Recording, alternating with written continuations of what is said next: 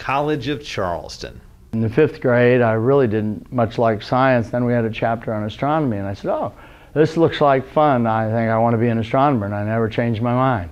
I'm fond of Orion. I think it's the first one I photographed successfully when I was a kid, so it has a lot of appeal to me just for nostalgic reasons. But it's also holds the nearest star-forming region we can study, so it's a fascinating astrophysical laboratory as well. We do have an observing deck with 28 stations for telescopes, so that we can run 4 labs at a time on the rooftop with no more than 4 students to a telescope. I find that very satisfying. The students, even more so in the observatory, when they actually set up their own scope and find and zero in on something and see it for the first time, the moons of Jupiter, rings of Saturn, the Orion Nebula, and the star-forming region around the trapezium. You do it because you're curious and you like it, and it benefits society in a way because we're looking at our place in the universe.